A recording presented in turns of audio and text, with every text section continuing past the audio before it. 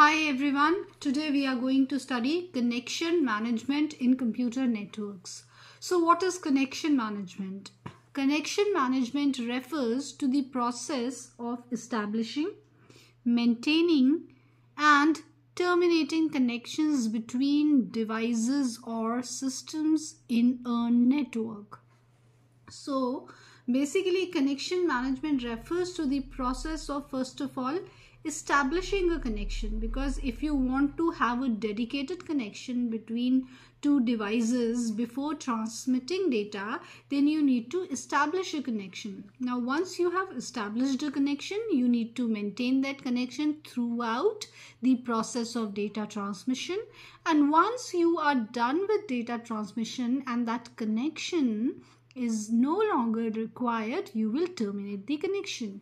So these are the three major things required in the process of any connection management, that is establishing, maintaining and terminating connections between the devices or systems in a computer network, or simply a network.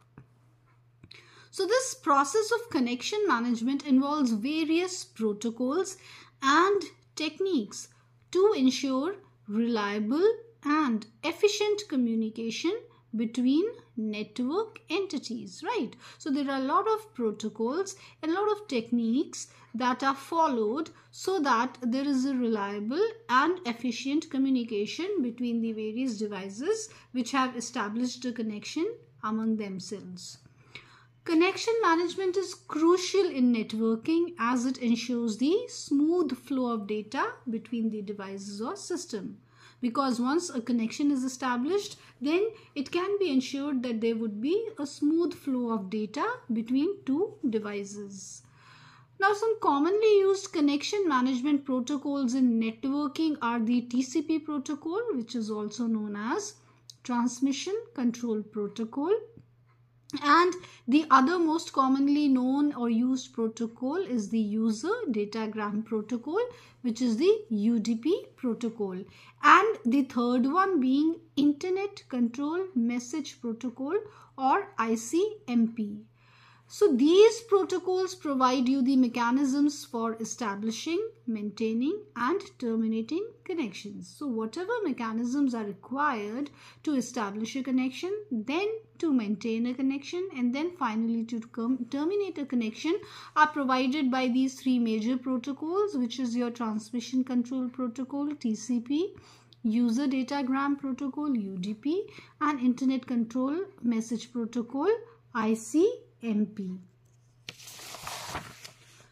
Connection management plays a vital role in preventing congestion in the network. Once a dedicated connection has been established, to a lot of extent it prevents any kind of congestion in the network, and it incorporates flow control mechanisms to regulate the rate of data transmission, ensuring that the network does not become overloaded. So there are two major advantages of connection management. First of all, it prevents any kind of congestion in the networks. Second, it incorporates flow control, and we know that flow control basically regulates the flow of data, and it prevents a slow receiver from being swamped by a fast sender, and this finally ensures that the network is not overloaded.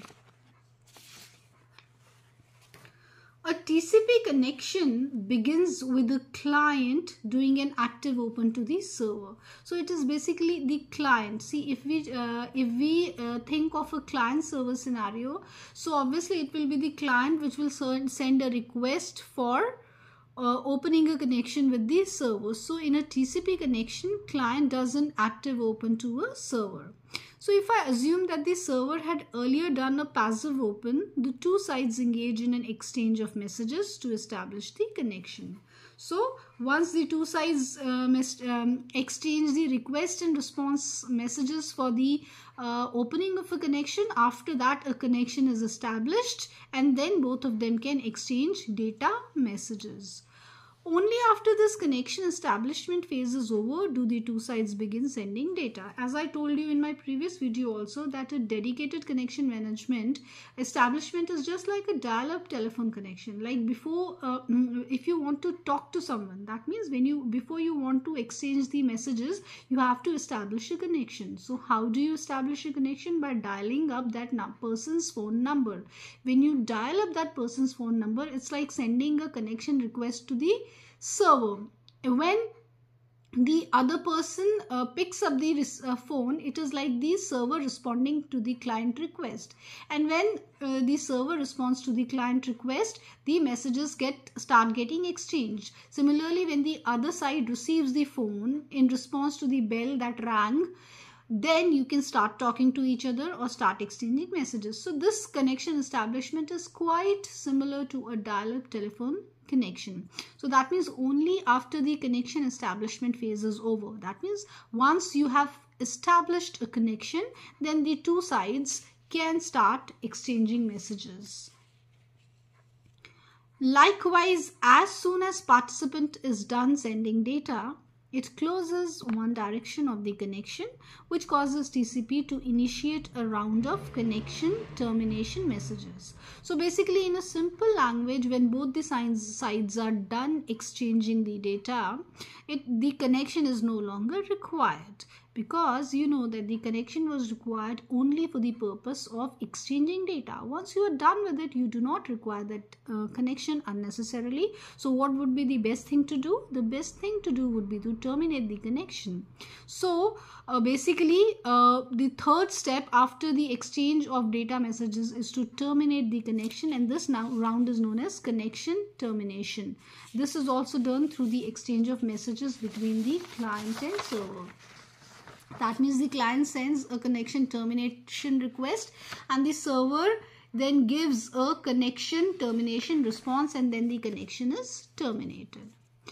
Now for all this, that is these three things wherein you establish a connection. To establish a connection, there is a proper three-way handshaking process. So these three steps which are involved in establishing a connection are known as the three-way handshake process, which is basically a TCP three-way handshake process. So we also call it by the name TCP three-way handshake process or the three-way handshaking. Now what is this three-way handshaking? So this connection establishment protocol that can be seen as a way of how connection is established. So basically you need to follow a protocol to establish a connection. So when I say a protocol to establish a connection, that means how the connection is actually established.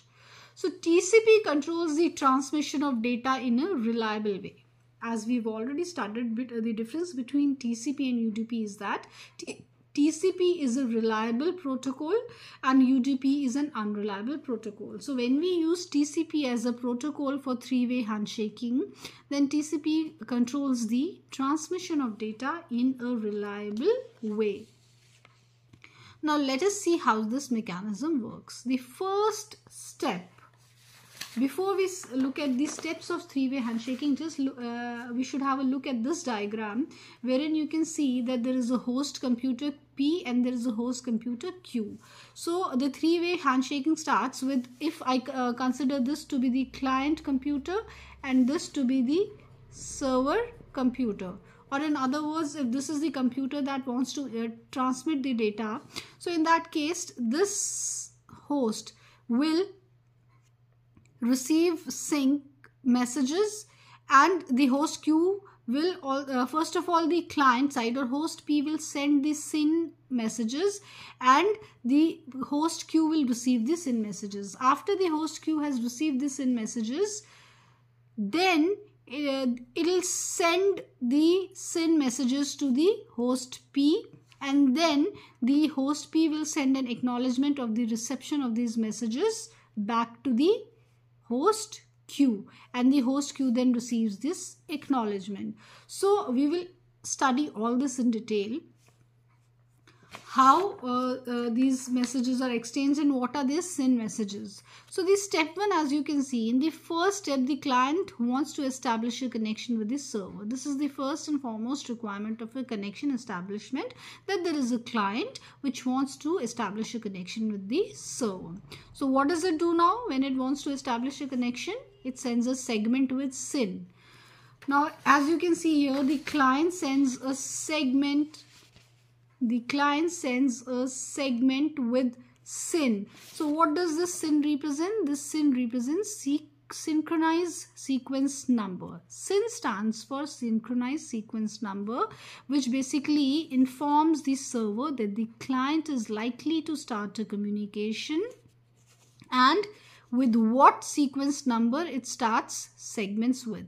So there will be small segments of data which will be sent one by one. So which sequence number these segments would start with is identified with the help of SYN or synchronized sequence number, and it is also a message to the server that the client is likely to start a communication. So when a client sends a SYN sequence number X to the server, it means that the server or the host Q now knows that the host P wants to initiate a communication, and the segment that it will start sending would be with sequence number X. Right? Okay. Now the TCP connection begins with the client doing an active open to a server. So sending these SYN messages is what you call doing an active open to the server. So this TCP connection begins with the client doing an active open to the server, that is sending a SYN message to the server with the sequence number. Now, assuming that the server had earlier done a passive open, the two sides engage in an exchange of messages to establish the connection. That is, once the server accepts this request, then the server, both the sides start exchanging messages. Once the connection establishment messages are exchanged, only after this connection establishment phase is over, the two sides begin sending data. So as soon as a participant is done sending data, it closes one direction of the connection, which causes TCP to initiate a round of connection termination messages. As you know, data communication is in two directions. It is bidirectional. So when one side is done with the sending of messages, it will close that one end of the one direction of the connection, and when that sending party closes that one direction of the connection, the TCP automatically initiates a round of connection termination messages. It sends connection termination messages across both the client and server, which then lead to the termination of connection. Okay, now the step 2 is your SYN plus ACK. Now SYN, as you know, represents your synchronized sequence number, and ACK represents the acknowledgement. Now when the server receives the SYN messages from the client as a request for initiating the connection establishment, server responds to the client request with SYN plus ACK signal bits. So clearly you can see that the client has sent the SYN messages and the server sends the SYN plus ACK messages in response. So server responds to the client request with the SYN plus ACK signal bits set. So ACK basically is acknowledgement, which signifies the response of the segment it received, right? So SYN is the basically sequence number of that segment with which the client wanted to initiate the data transmission. So ACK basically acknowledges the response of that particular segment with the particular sequence number it received, and SYN signifies obviously with what sequence number it is likely to start the segments with. Now the step 3 is your acknowledgement. So this is the final step. In the final step, the client acknowledges the response of the server. As you can see here, this is the third step wherein the client is sending the acknowledgement to the server. So in the final part, the client acknowledges the response of the server and they both establish a reliable connection. So the last step in which the client acknowledges the response of the server, after this a reliable connection is established with which they will start actual data transfer. So these three steps are known as the three-way handshaking of connection establishment. So basically you can see there is a TCP client, there is a TCP server. The TCP client sends the SYN messages to the TCP server. The TCP server sends the SYN and acknowledgement message to the TCP client, and then in return the TCP client also sends an acknowledgement message to the TCP server's response, and with this we are done with the connection establishment. And finally, once the connection has been established, both the sides can start exchanging messages. So this is how a connection is established using the TCP connection.